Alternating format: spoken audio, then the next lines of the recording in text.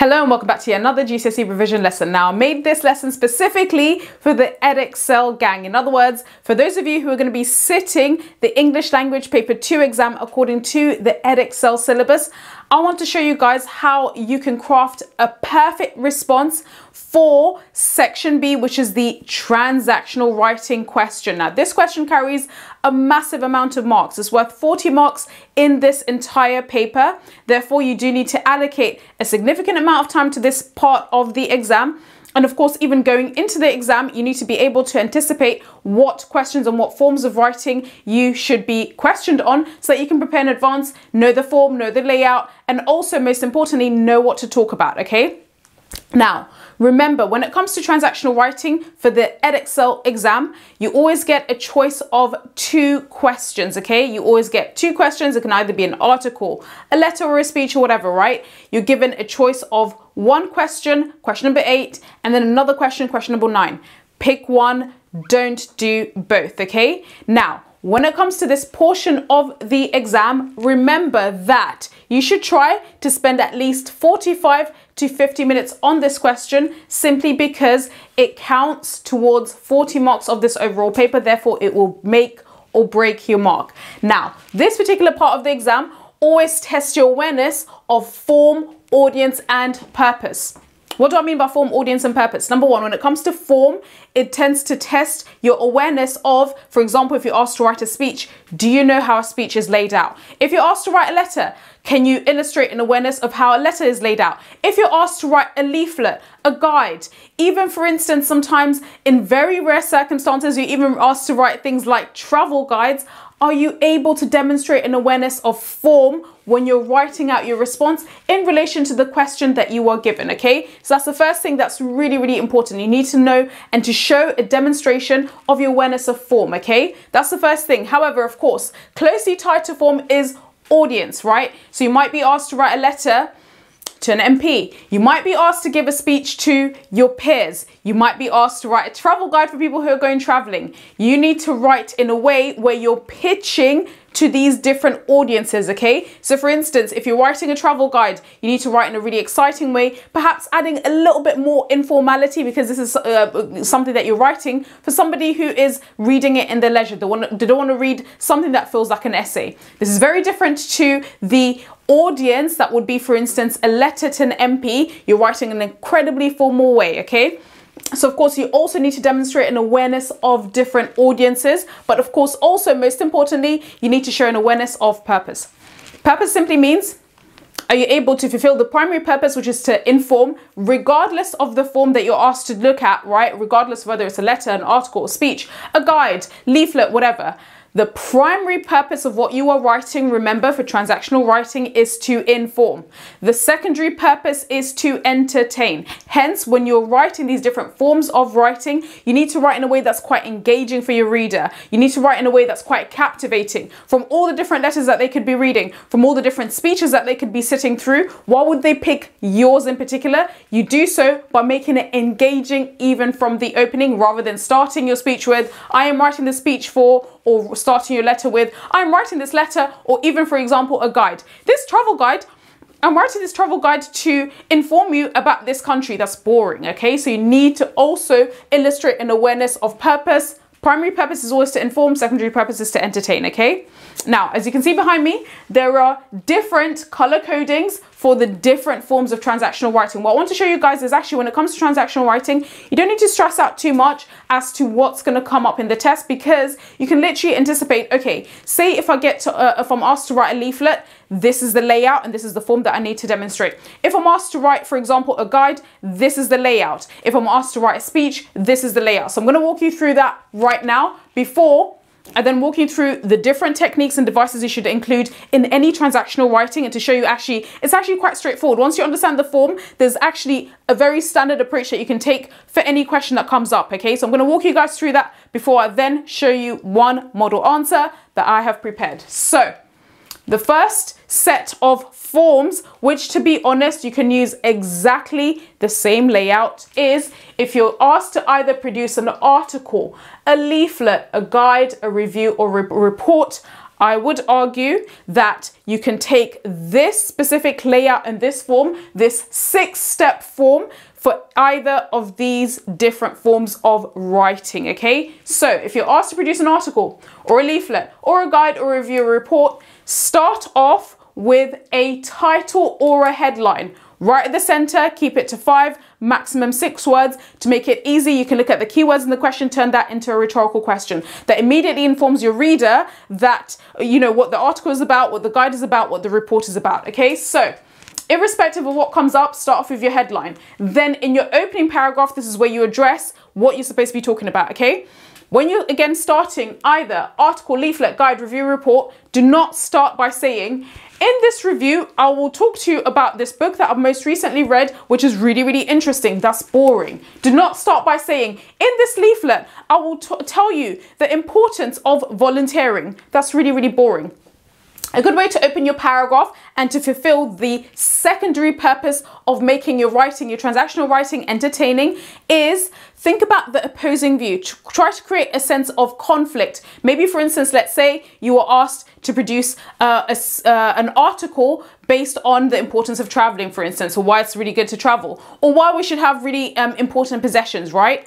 You can then begin by stating there are many people who don't think possessions are really important. There are many people who don't think traveling is important, but I disagree. I think traveling is powerful. Traveling is important. It's engaging. It's enriching, etc., etc. Okay. So in your opening paragraph, do not start with, in this article, I will. In this leaflet, I will. In this review, it's boring. Try to make it entertaining and engaging by presenting perhaps a counter view.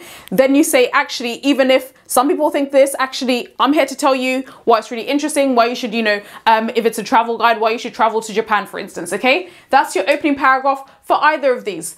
Then include your first subheading, break up the text, make it easy for your reader to digest what you are writing about, okay? Subheading is really, really brief. It's just a mini headline, okay? 5 or 6 words long. Think about what you're going to talk about in your preceding paragraphs, then just kind of create a very brief subheading. Then, this is the most important aspect of transactional writing. This is where students make this work way more complicated than it needs to be. In the question that you always get bullet points. You get a minimum of 3 bullet points. So you're asked to address a question, and then you're given by EDEXCEL very, very helpfully 3 areas within the bullet points that you can focus on.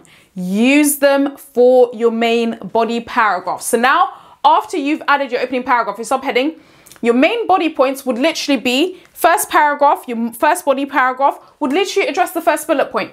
Go into detail based on that bullet point. Then your second body paragraph will literally address the second bullet point in lots of detail. Then your third body paragraph will address the third bullet point. EDEXCEL has literally given you, within those 3 bullet points, your essay plan, okay? So use that. Use that to help you, okay? So then, of course, once you're done with all your main points, maybe add a second subheading to just break it up, make it easier for your reader's eyes to glide over your article, leaflet, guide, review, or report before you finish off by closing your discussion. Now, when it comes to a letter or an email, I've grouped them together because they're basically to do with corresponding with somebody, okay? So irrespective of whether you're asked to write a letter or an email, this is the standard approach to take for this transactional writing task. Start off with either, for your letter, writing an address. So of course, add the recipient, MP John Smith, 1 Westminster Way, Westminster, London, SW1 1KB, right? So this is a made up address. Or if it's an email, add your email title, okay? So for instance, let's say you're writing an email to your MP regarding why environmental pollution is a big issue, right? So then the title would be environmental pollution, what do we need to do, or what we need to do, okay? So something really basic, something quite straightforward, okay? So you either go for either of those, depending whether it's a letter or an email. Then of course, just for your letter, include a date, right? The day that in which you're writing. Don't make up some fictional date in the future, just write the date that you're writing this particular letter. Of course, you don't have to add a date for an email. Then for both of them now, okay? So now this is the standard approach, either a letter or an email, this is what you do. Dear whoever, you address the person that's receiving that letter or that email. Then you go into your opening paragraph, introduce the issue, make it really interesting. Don't say, in this letter I will talk about, or in this email I will talk. It's boring, okay? Try to make it engaging, try to make it interesting. Then your main body paragraphs, when you go into lots of detail as to why you take your approach is literally again guided by the bullet points in the question. Bullet point 1, 2, and 3, that's literally what goes into your main paragraphs. So your first body paragraph is what you're asked to talk about and to address in the first bullet point in the question. Second body paragraph goes to the second bullet point. Third body paragraph goes with the third bullet point. Before, in your email or in your letter, you add a closing paragraph to close off your discussion, and then finish off by signing off by saying kind regards, your name and surname, yours sincerely. I personally prefer kind regards only because it's really easy to spell. The final form to pay attention to is a speech. You might be asked in your transactional writing portion of your exam to produce a speech. Again, speech is super easy, super straightforward to be clear on in terms of form. Now, when it comes to speech, remember, you always begin by addressing your audience. So for example, if it's a grown-up audience, you say ladies and gentlemen. However, if you're writing this speech for your students who are listening to you, do not say ladies and gentlemen, address them as fellow students, not boys and girls, say fellow students. Then have your opening discussion, opening paragraph, introduce your speech. Do not start off by saying, in this speech, I will talk about, that's boring, you're going to send your audience to sleep. Make it engaging. Then once you're done with your opening paragraph, literally your main points, once more, just like an article, leaflet, guide, review, report, as well as letter and email, you literally just follow the same framework. You look at the bullet points. Think about bullet point number 1 for your main body paragraph. Bullet point number 2 for your main body for your second body paragraph. Bullet point number 3 for your third body paragraph. Literally, that's how you approach it. So you start fellow students, then your opening paragraph, introduce the issue. Then your main points are bullet point 1, 2, and 3 based on, so your body paragraphs address each of these bullet points before you, in your closing paragraph in your speech, you round off, you know, I hope I've convinced you to think about things from my perspective. And then the final step in the speech that students always forget is thanking the audience. And by thanking your audience, literally just a sentence saying, thank you for your time and attention. I hope you've learned something new. That's it. That's the perfect way to end your perfect speech. Now, the final thing is, you might be looking at this and saying, okay, that's great. It's great to know all of these different layouts and all of these different formats. But I've heard of DeForest. I've heard of direct address. I've heard of rhetorical question. I've even heard of statistics and anecdotes. How does that work in? As you can see here, literally irrespective of what you get in your opening paragraph and your main body paragraphs, you need to make sure you're including literary and persuasive techniques. Firstly, when it comes to literary techniques, this is stuff like direct address. For example, talking directly to your reader or your audience using pronouns like you. Also using inclusive pronouns like we. I think we can all agree all of that makes your writing engaging or even your speech entertaining for your audience.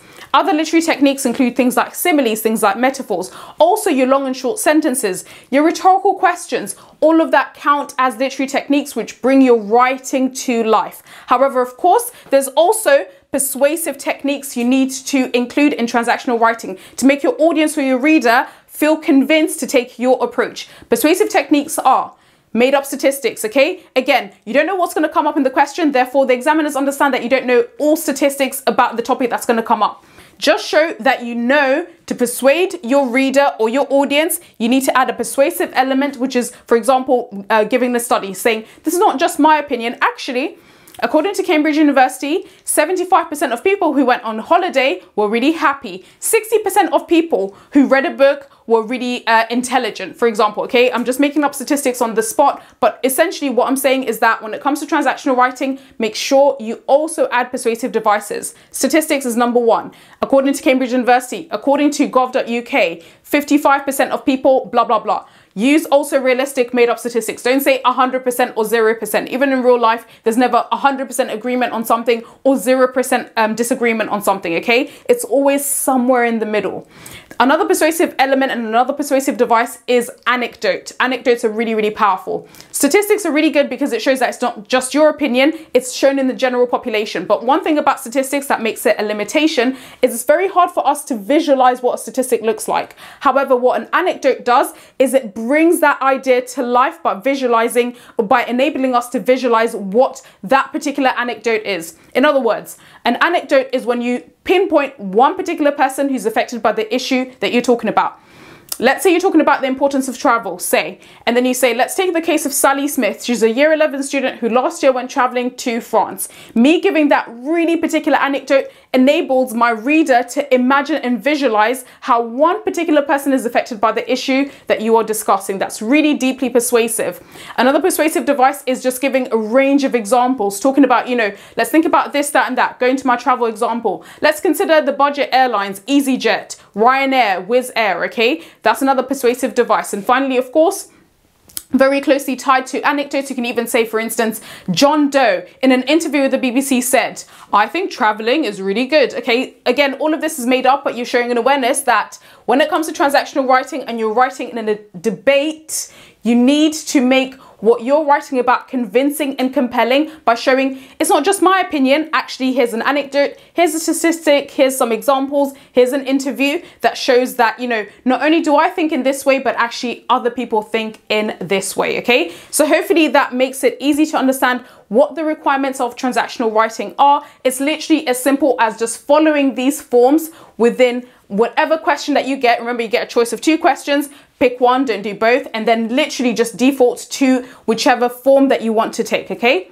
So now that you have an understanding of transactional writing, I'm going to show you a worked example and a worked model answer, and you'll see how I applied this framework and this approach, and especially how I use the bullet points, bullet point 1, 2, and 3, to guide my response.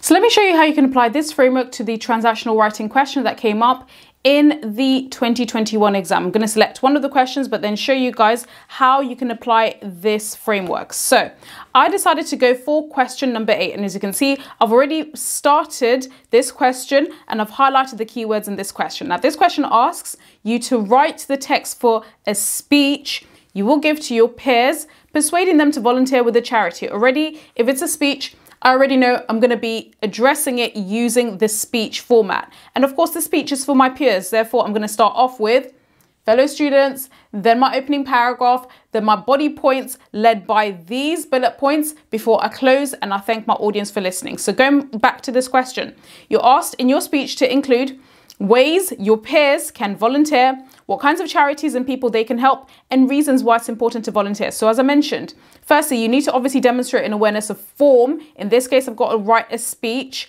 but also most importantly, I need to address these bullet points, and the easiest way to approach it, and I'm also showing my EDEXCEL examiners that I totally get the assignment, I know what I'm supposed to be answering, is literally in my main points after I've introduced the topic, which is why it's important to volunteer with a charity. I literally will address it chronologically. My first main body point will be ways I can volunteer. By the way, guys, you can write one body point for each bullet point, or for instance, if you write, say, 2 points, but relating to just ways they can volunteer, you can do so. You can write 2 points for this and 2 points for that. It all depends on your writing speed, okay? How much you can write between 45 to 50 minutes, but you're still using this more as just a general essay plan, okay? So just first bullet point, you're thinking, okay, after I've opened my discussion, I'm going to definitely have to talk about ways they can volunteer. So now here I'm going to think about different examples I can use to show ways people can volunteer. I'm also going to embed some made up statistics, say, for example, maybe for the second bullet point or for the third bullet point.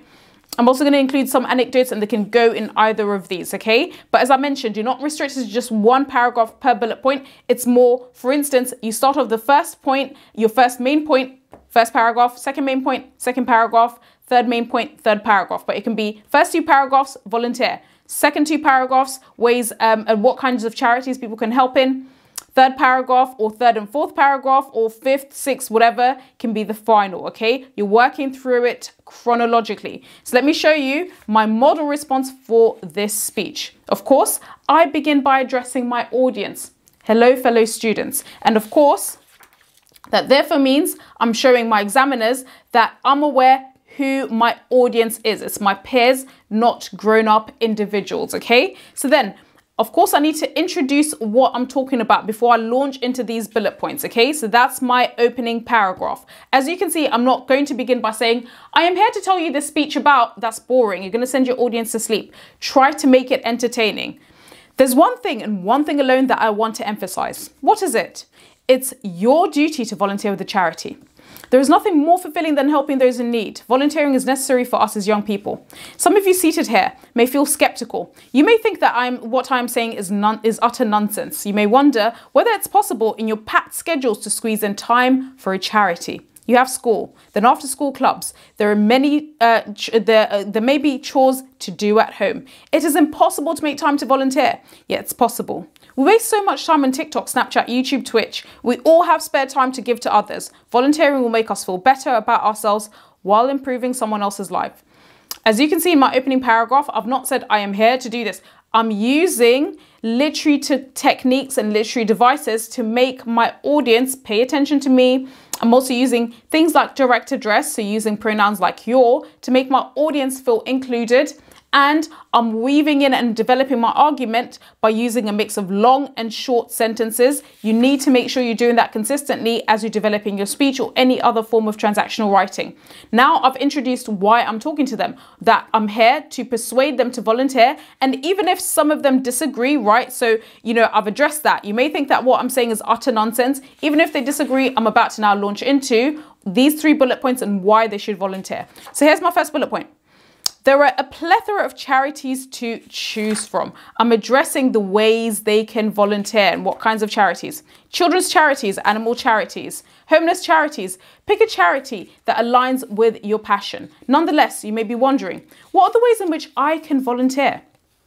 Firstly, you can help charities fundraise. Charities always need money and sponsors. In fact, gov.uk, my made up statistic, found that 80% of charities that shut down last year failed because they simply ran out of money. An hour or 2 of your time fundraising can save a charity and keep its doors open for the needy. So of course here, I've literally stated, you may be wondering what are the ways in which I can volunteer. I've used a rhetorical questions here to show that I am addressing very clearly bullet point number 1. And of course, as you can see, I'm using a mix of rhetorical questions, long and short sentences, but also now I've added a persuasive device. I've made up a statistic, gov.uk, which is the government's official website, but I've made this up and said, okay, this is why it's so good to volunteer. I've then developed my speech. Another way you can volunteer is helping with the day-to-day functions of the charity. You can help charity workers with administration work, like cleaning up office supplies and filing paperwork. You can even turn your talents into something that can boost a charity forward. Again, pay attention to the fact that I'm using stuff like alliteration, turn your talents. I'm using a mix of different sentences. Then I'll ask a rhetorical question. Are you obsessed with TikTok? Perhaps you can help the charity open up a TikTok account and manage their social media for them. I've asked a rhetorical question, then immediately answered my rhetorical question. We call this hyperphora, very powerful, persuasive technique. In fact, Jane Doe, here's my made up anecdote, who's now in year 11, told me that last year she worked with cancer research. She helped them set up their TikTok page, which now has over 100,000 followers. Yet your volunteering does not have to be flashy.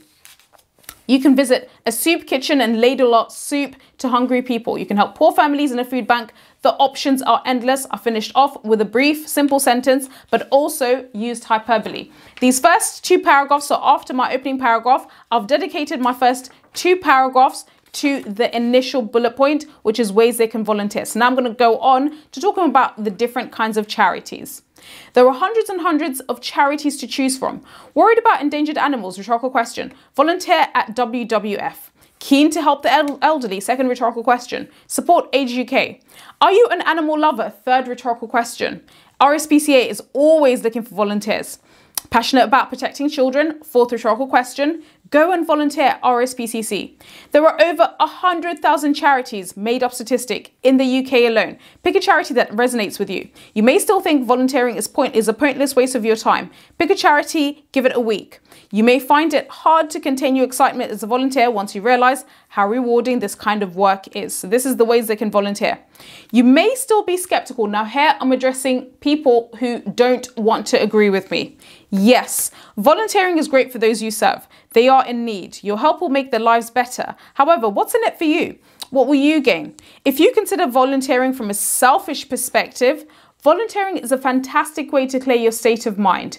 You may struggle with feeling down and depressed. You may have mood swings. You may think your life is depressing and repetitive. I've used tricolon here. I'm using 3 separate sentences to show why people might not want to, volunteer in a charity in a way that selfishly benefits them.